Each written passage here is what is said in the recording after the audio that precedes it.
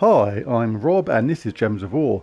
In this video I'm showing an alternative team for the Hunting the Leocorn event, and this one's non-mythic. I was asked to do a non-mythic team, so I'm going to show one here, and this is probably a thing I'll take up from now on. Just a good idea to show a powerful team which can decimate these events in the future, and a non-mythic version at the same time. So as ever, before you get going on this, make sure you have the medal equipped, because it makes a big difference. If you've got a couple of the shop purchases for the event, you'll gain some badges and medals, and make sure that's equipped there like that, and it is. Now we can go back to the actual event. Hunting the Leocorn. Right, and also if you gain the first 3 tiers from the shop, it really does make a difference and helps speed it all up and make it much more winnable as well. Right, onto the team itself. I'll do a lower level one at first. I've gone for Summer's Fury. This deals a bunch of damage to all enemies. And remember, if you've got that boost on the event, that's going to be magnified, so that will make a big difference. And we create red gems as well, which is good. Indrajit deals a bunch of damage to 4 different enemies, so that's pretty good, and is boosted by red and purple gems on the board. As well as that, there's a pretty cool third trait, curse and burn a random enemy when matching 4 or more gems. Hellclaw Mage is going to be one of our generators to all the team. Creates 9 red gems and 9 purple gems, and curses and burns the first enemy, which is pretty cool. So basically, these two, Hellclaw Mage and Summer's Fury, are going to charge Indrajit and Sekhmet pretty well. And Sekhmet's pretty powerful as well. She gains 2 magic on red gems, which we'll be doing often, and transforms blue gems to skulls and brown gems to yellow, and deals 40, in my case, 40 damage to an enemy boosted by all other allies' magic. That can one-shot many high-level opponents really easily. Right, let's just take what we've gone, check what we've gone for on the banners. That's not correct. We don't want that. Because I haven't actually done this yet, so I'll have to make this up on the fly, find something that's good. I'll press that initially because that's quite good. But that's even better, and that is ideal. And we'll go for that. Let's check that Warden is correct. Doesn't initially sound like it would be the right thing to do. So I want a 50% start really. I was originally thinking that Sunspear would be good for this because we get lots of red, but it doesn't have a. I'm pretty sure it doesn't have a fast start.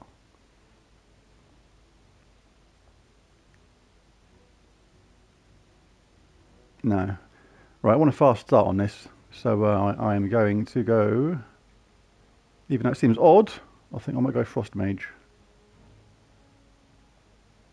So we get to freeze someone at the start of our turn. 25% chance. Freeze somebody at the start guaranteed while being immune. We get spell reduction, 50% mana start. Yeah, a lot to like about that. Alright, I'm going to go that. I am going to go for that. That will do. There may be one which you prefer more, but for me, what I do with this is completely fine. And it is nice to have a 50% start as well. Especially with the bonus to red we get, because a mana surge on red will instantly be able to cast Summer's Fury straight away. And we start with hardly red on the board, wouldn't you just know it? Right. So this is going to be the theory. Try and get red or purple as quickly as possible.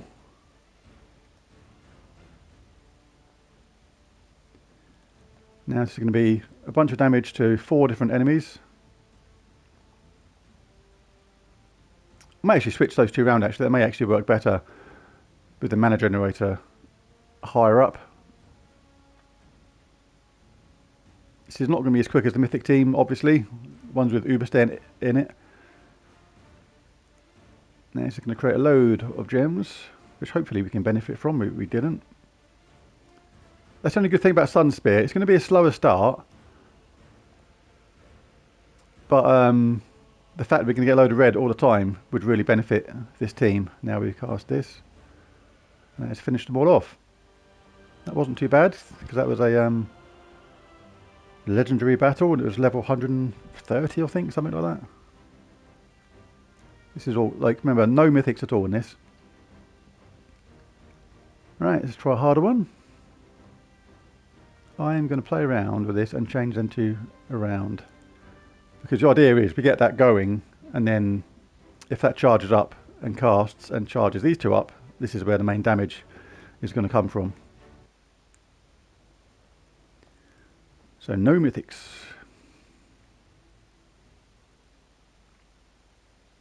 Always look for 4 matches if they're available as ever, because some of our benefits on our team, like that one there, Hellfire, curse and burn a random enemy when matching 4 or more gems is pretty useful. Now this will give, yeah, it's better now because we cast this one first and then we get a chance to charge everybody up who will do damage.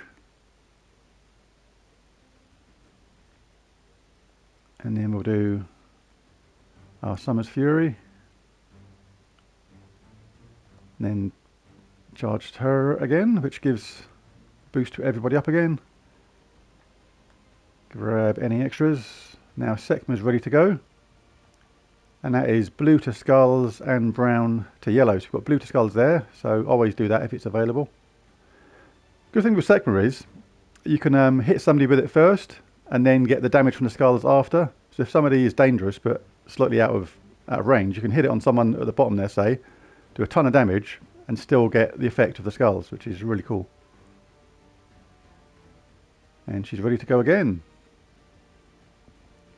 So blue to skulls, brown to yellow.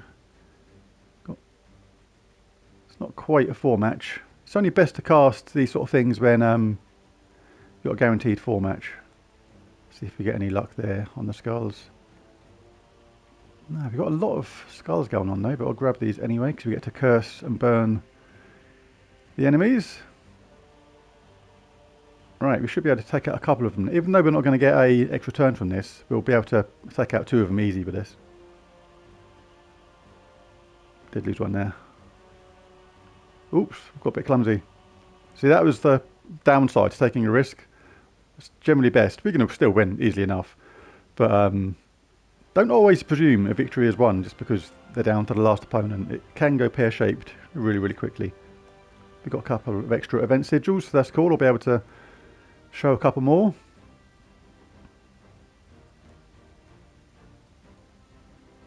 Yeah, I think that worked better with those 2 troops switched around like that.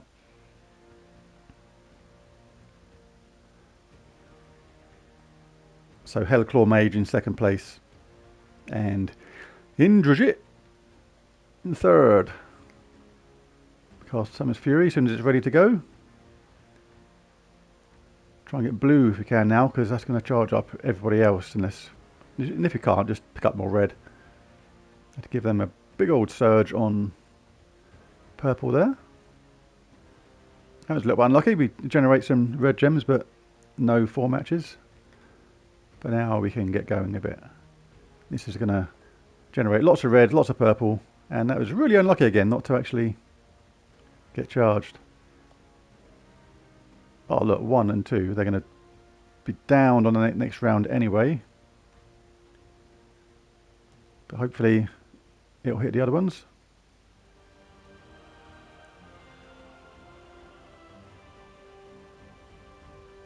Umineth. Start getting the mythic ones now.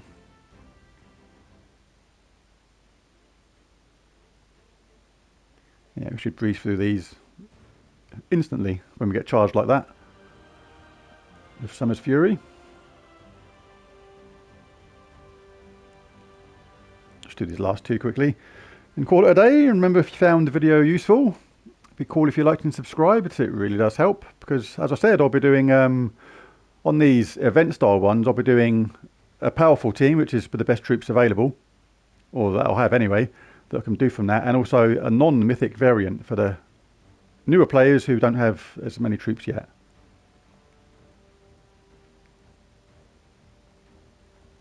Bing bang bong. So yeah, cast Summer's Fury when it's there. Charge up Hellclaw Mage, cast that and then when Indrajit is ready to go, just cast that troop, and then it's pretty straightforward, to be honest. And Sekma is the only one you really have to look out for when she's charged. What should we do here?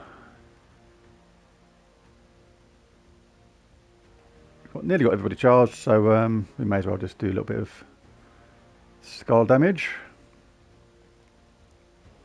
in Indrajit. Summer's Fury got that charge very nicely, and Summer's Fury again. Now we cast Leocorn Mage. Summer's Fury will finish it off. If you don't have Summer's Fury, another weapon that will work pretty well is Fist of Heaven. May not be quite as fast. I'll just edit that and show that with that instead. Oops. Oh, I'm not allowed to use it. Of course, yes, you can only have certain weapons, but what would we use if you didn't have Fist of Heaven? There's loads really. It's like, yeah. Oh, it is there. This would work pretty well. Because we explode 32 yellow gems, which we don't use, so it's, you know, like no loss to them. We don't get the charge from them, of course, but if there's a load of yellow there, then it will charge up all the other troops really quickly. And we have a summon in there as well, so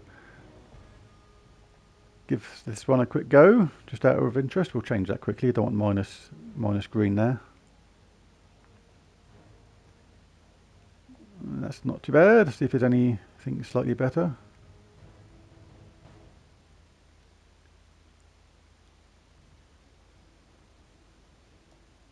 That'll do. So if you don't have Summer's Heaven, whatever it's called, then Fist of Heaven is a pretty decent alternative.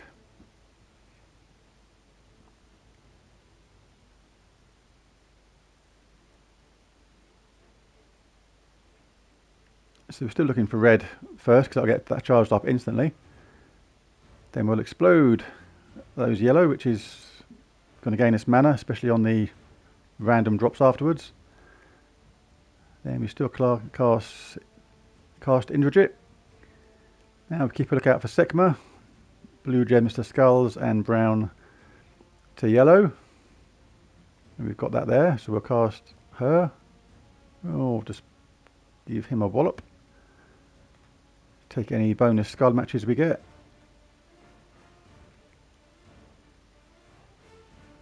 Let's finish them off.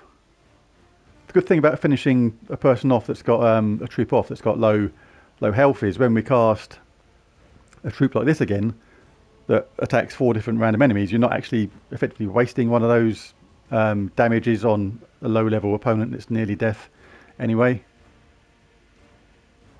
So we'll cast our weapon again to get nicely charged.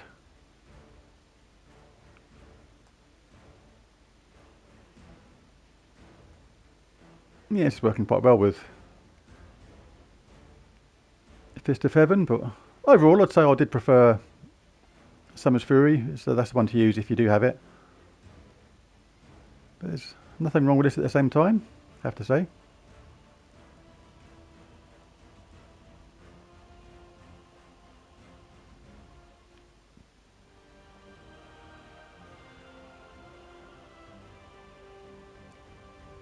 Alright, last one.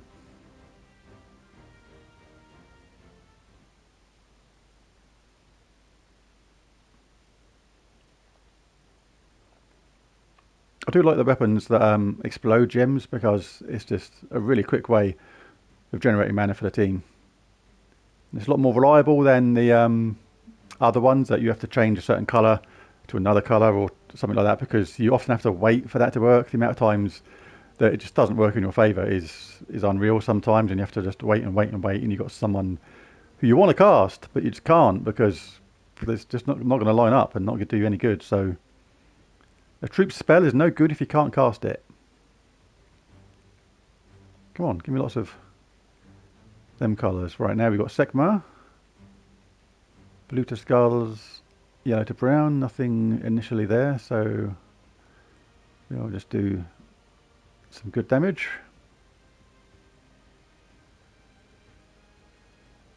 Not enough yellow there to justify that, so we'll cast Leocorn instead.